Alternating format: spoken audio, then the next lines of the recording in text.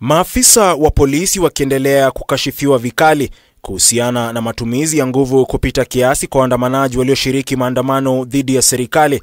Seneta wa Busia Okiya Omtatah ameisuta vikali utendakazi wa maafisa hao kwenye maandamano hayo. Unfortunately, and most unacceptably, the National Police Service has failed miserably in its hallowed duty of protecting and defending the rights and fundamental freedoms of these members of the public.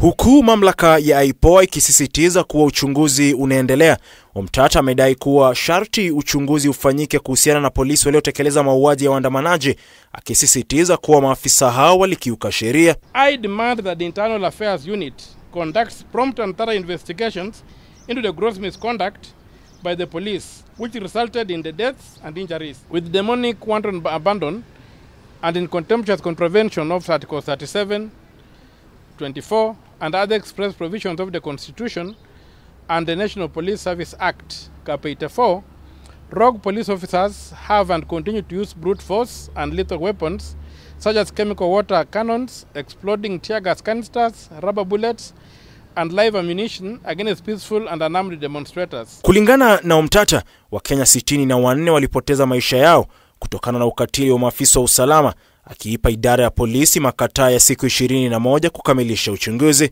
The police violence has killed at least 64 innocent people, of whom 50 have been positively identified, and 14 bullet-riddled bodies of males lying in various mortuaries remain unidentified, and has left hundreds with grave injuries.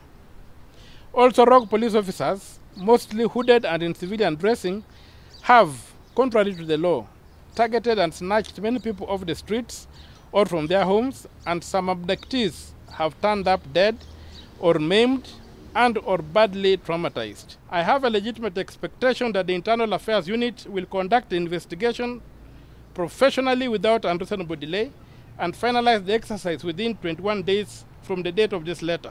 Matamshi ya Omtatah yanajiri siku chache baada ya mkurugenzi wa mashtaka ya umma Renson Ingonga kuwataka walio na ushahidi zaidi kuhusiana na utendakazi wa polisi kwenye maandamano dhidi ya serikali kujitokeza. Kulingana na Khalid, huenda miili hizo ni za waandamanaji waliouawa, kwani baadhi ya miili hiyo ina majeraha ya risasi. Ian Kitani, K24 TV.